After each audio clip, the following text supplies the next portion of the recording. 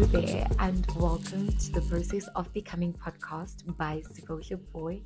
This is episode 2. So we'll start off with the affirmations that I said to myself back in 2021. And it says that I'm in the process of becoming, being and becoming, to become the best version of myself, to reach the highest and truest expression of my soul, to climb the spiritual pyramid and be at the top, above worldly limitations of the heart and mind, to be unlimited, to be fully what it is meant to be in the world, all in the context of African spirituality. And happy New Year, happy 2025 to all the Africans that recognize the African spiritual calendar. Our ancestors were guided by lunar cycles, they were guided by the stars, they were guided by spiritual revelations, which allowed them to thrive because they were aligned with the higher being. And us going into to spring, we started our new year on the 1st of August 2025. And yeah, in this year, we're renewed, our hopes and dreams are renewed, and yeah, we look forward to what's to come, and we remain, most importantly, rooted and to stand in the power of the Great Deity and also on the great wisdom of our ancestors. First of all, I'd like to start off with just gratitude. Gratitude for the love that you've shown for my first episode, which I uploaded 2 weeks ago. Remember, we'll be uploading every second Tuesday. So if you're hearing this, just know it's a Tuesday. Yeah, I just wanted to express my gratitude with the responses. Just like a little overview of the matrix. So far, we have about 24 followers on Spotify. If you haven't and you're watching on YouTube, please also go and follow me on Spotify. And from Spotify, we had about 507 impressions, and then the episode was played 55 times. Like, what? 55 times? Like, people were listening to me over and over again. And also, like, we had about 96%, just like on the geographic location, like on the geographic, which I found quite interesting, is the fact that we had listeners, about 96 listeners from South Africa, and then 2% from Kenya and 2% from Canada. Like, what? Okay. So hello, and welcome. So this is episode 2. Um, it's quite different. It's quite different because normally before I shoot, I already have an overview of what I'm going to speak about, like on the on the episode. And the day that I shot episode 1, I also shot episode 2. But something within me tells me that I need to shoot a different episode 2, because I am in a much different space than I was when I shot the first episode 2. So let's call this one episode 2 with a twist, right? And I actually didn't write down like what I'm gonna say. I didn't write down what I'm gonna say. So it's basically gonna be like my reflections. I think I want to first start off like with my reflections of um just like how things have been like since this new year. Um yeah, I'm very uncomfortable, I must say. Like right now, I'm very much uncomfortable. I think the discomfort is coming from the fact that normally when I speak about something, it's normally something that I've gone through, and then I come and speak about it, or I speak about it to other people. But if I am going through something, like I and I think it's something that I said from episode 1, where it's like I disconnect. I disconnect from the world, I disconnect from people, I disconnect from myself, and I just like completely shut down. And yeah, I think the year started off with just shaking my comfort zone. Like the year started off with shaking my comfort zone. Like I approached the year with, and I still am approaching the year um with openness.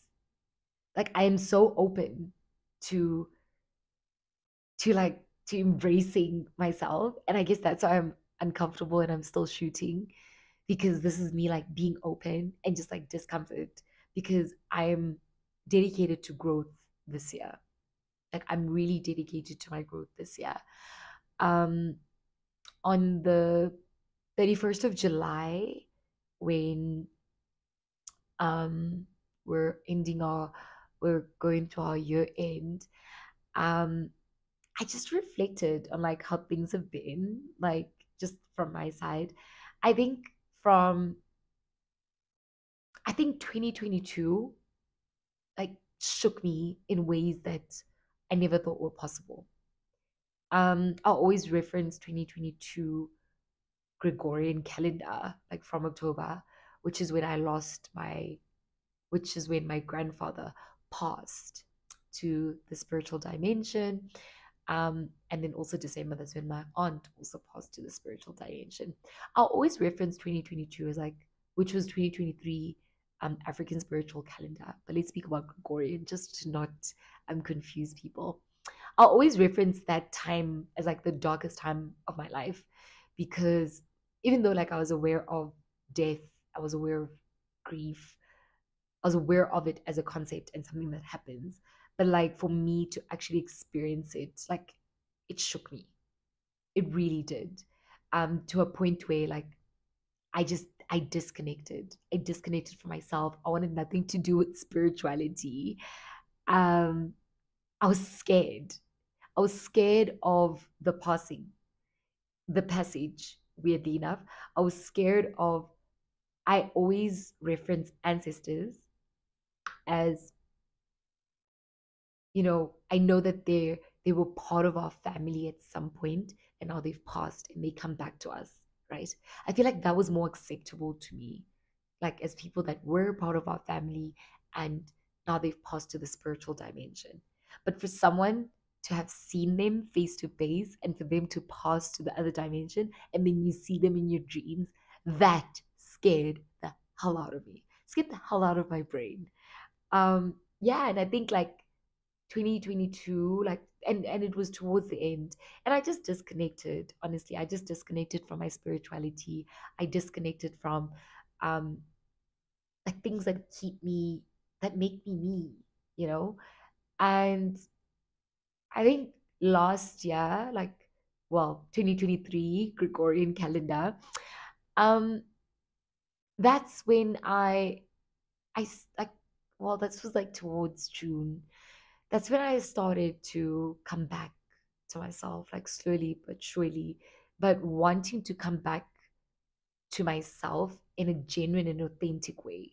Like I didn't want to seem spiritual, like for other people, or to do things just to show other people that, oh, I'm back. Because people would come to me and they'd be like, when are you shooting your next episode? When are you uploading on YouTube? When are you? I'm like, I'm going to, because I knew that the space that I was at, like I needed to sort things out with my own self, come into terms with grief, come into terms with like just like a lot of things, because there's anger involved. There's just like all these negative emotions that were so strong that I was just like not used to feeling and dealing with.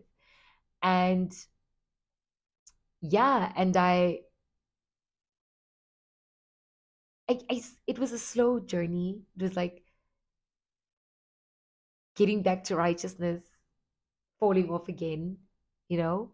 And I'm so grateful for my pure spirit guides for holding my hand through it, and for their grace, um for their patience, for their patience.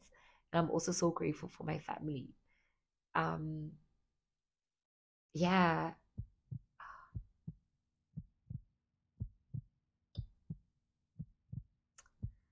Phew, I'm finding it so difficult to.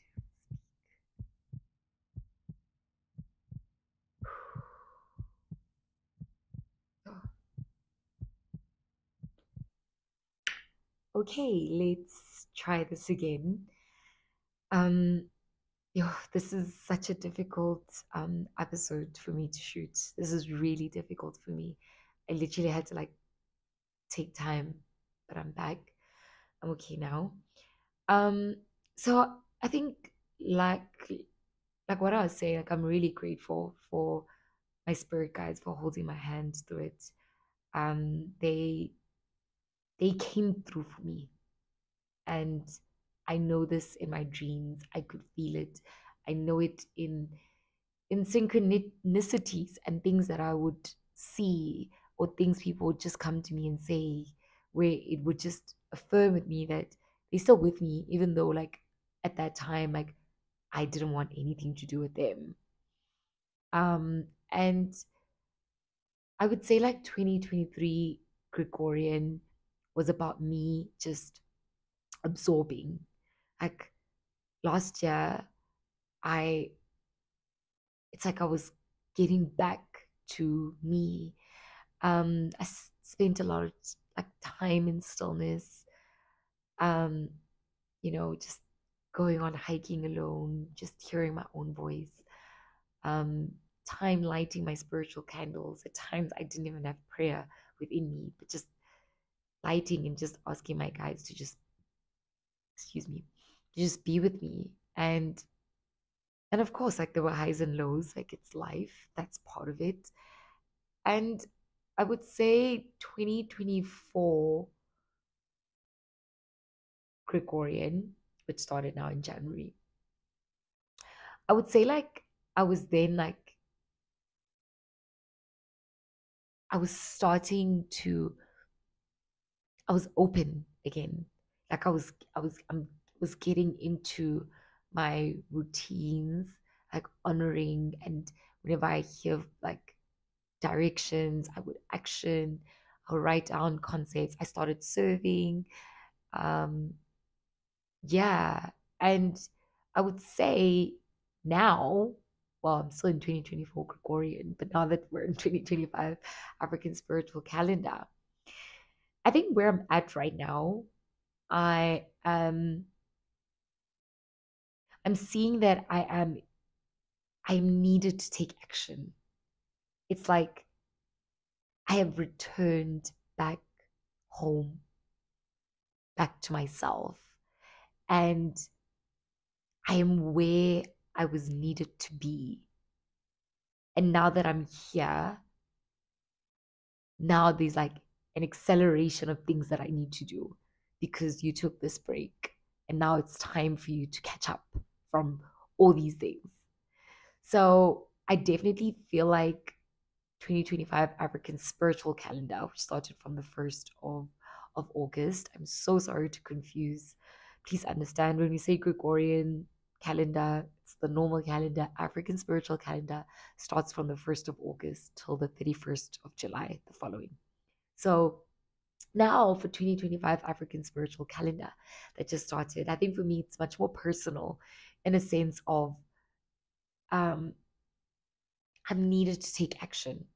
It's like much more action oriented. It's like you went through all these cycles, and I noticed it's like I was in a period of being a caterpillar, having to go into my cocoon to learn, to absorb.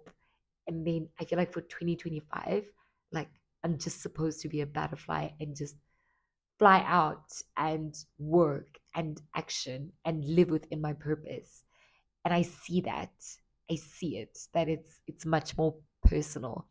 And with the direction of Inkosi Yomoya Imboni Tatu Zwelezwe, that 2025 is the year of standing. Like we need to stand in this power that has been manifesting in your life all this time. And now it's my time to stand within that power, because even though I'm supposed to be flapping my wings and becoming this beautiful butterfly, like life is still going to happen. And then what happens when life happens to you? Do you then disconnect and then start over, go into your cocoon, delay your growth, delay your progress? You get what I mean? So when I came into 2025, like I was very pumped up because I knew that it's now my time for action. Got myself my journal plan, so that I can manage my time properly, so that I can divide between my projects that I need to do, between full time work, between school, between everything and all my responsibilities. And and then now, like I feel like my comfort zone was shaken, like in my life, because now that I'm much more open to my spiritual path, it's like, okay, you're where we need you to be.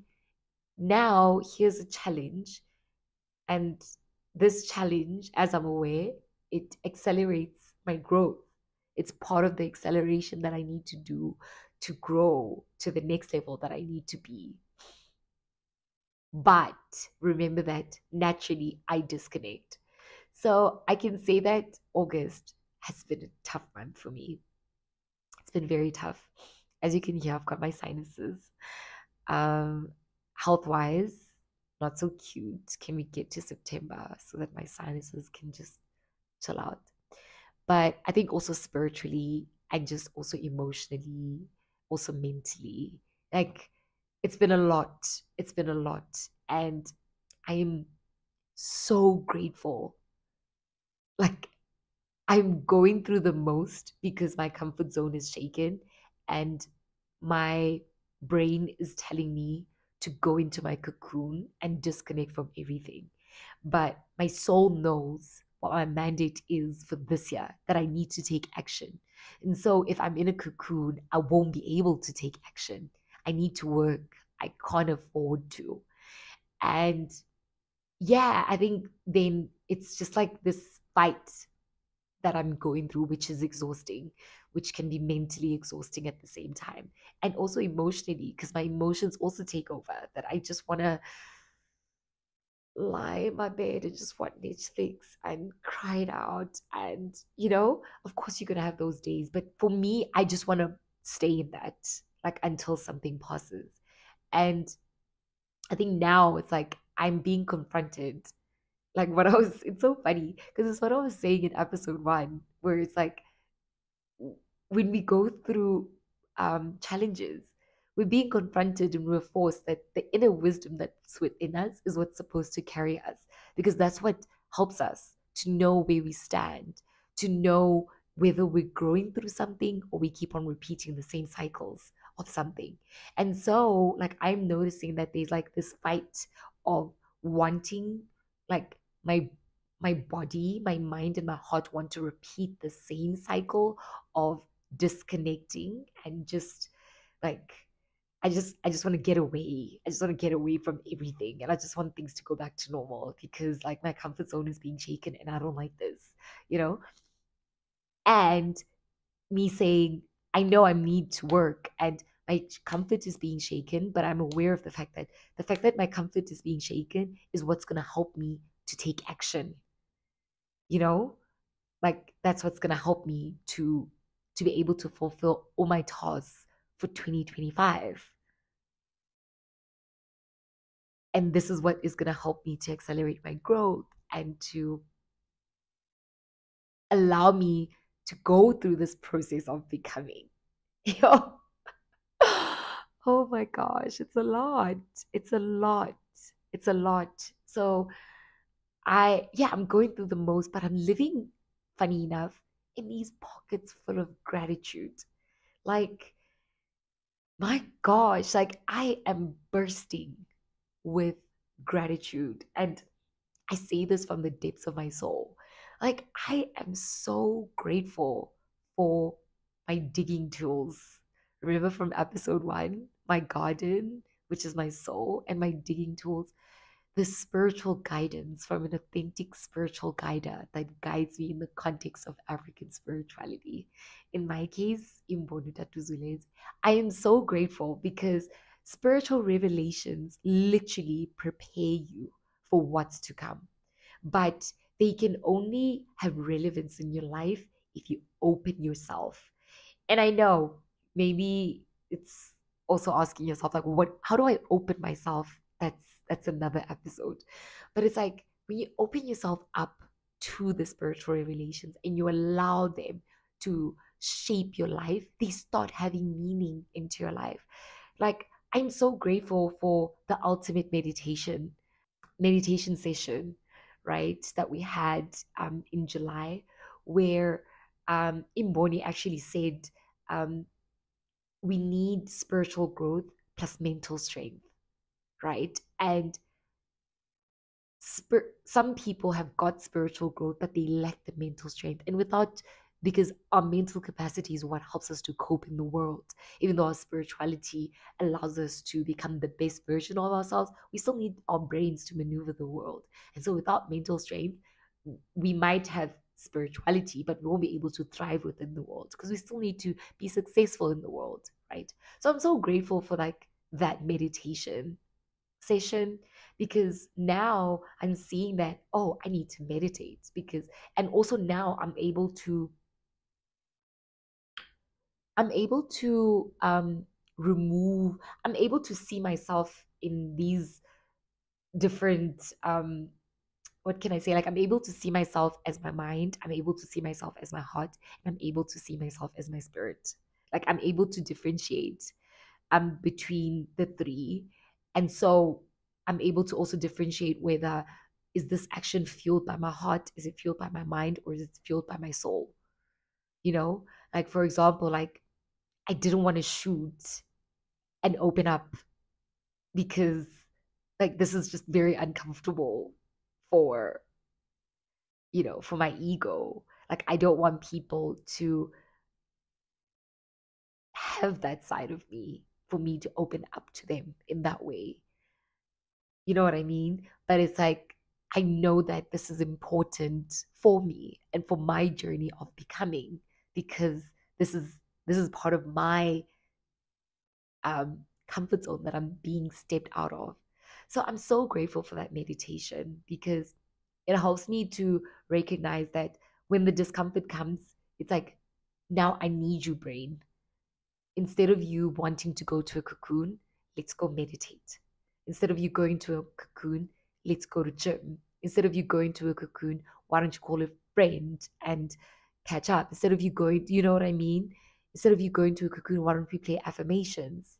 So I'm so grateful for the meditation. And I'm also grateful for spiritual revelations. Like, my heart bursts with gratitude when I think of that. I burst because, like, spiritual revelations that tell you that, um what's this, your heart and your emotions, sadness and happiness, shouldn't be your life indicators, whereas for me they were, and they still are, because I'm in a work in progress in that.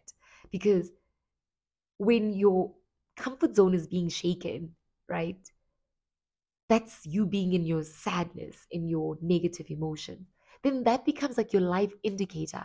Suddenly, this year is not the best year.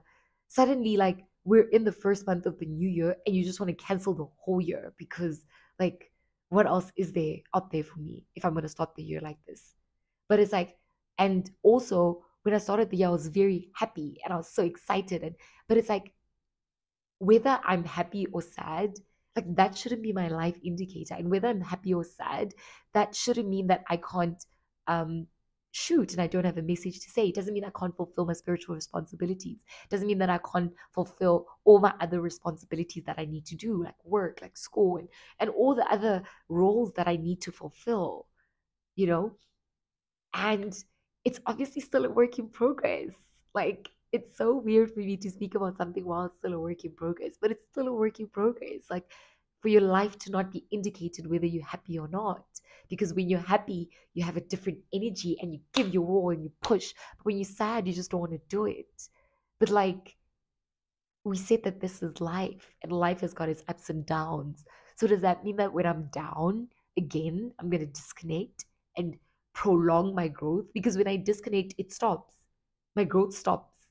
And then it waits for me to catch up. And then I have to continue growing. But I'm now not at the pace that I am supposed to be in.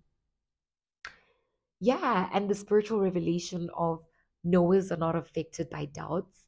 Like, when you're spiritual, the spirit knows. what is spiritual, because spirit connects with a spiritual entity. So I know I have ancestors. I don't need to believe in my ancestors. I know that they're there. They're spirit. My spirit knows them. I've received numerous confirmations that they're there. But the moment we're in discomfort, we start doubting. Are you guys even there? When this happened, this is happening, where are you right now? They're still there.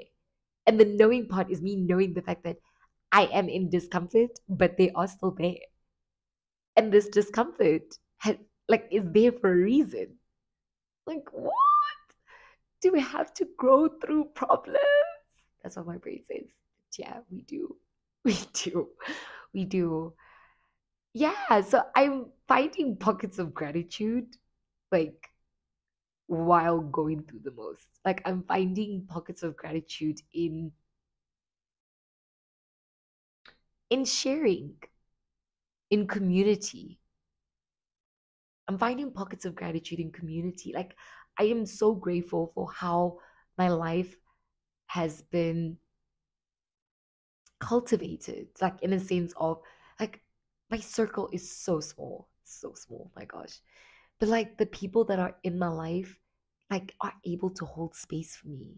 And I'm able to feel safe enough to open up, right? And there is there's comfort in that.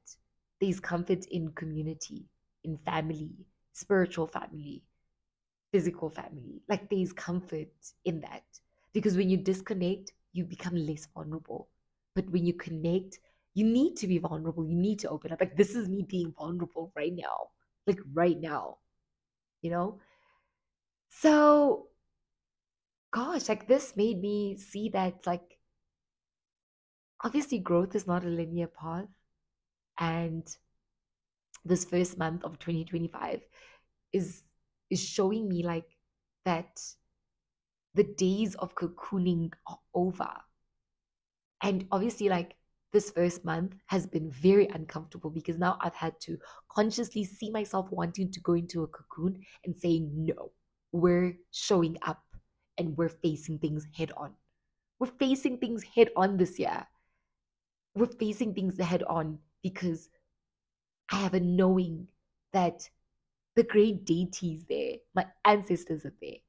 I'm standing with them and they will get me through this. And all of this is for my spiritual growth. And weirdly, there's like an excitement that you get.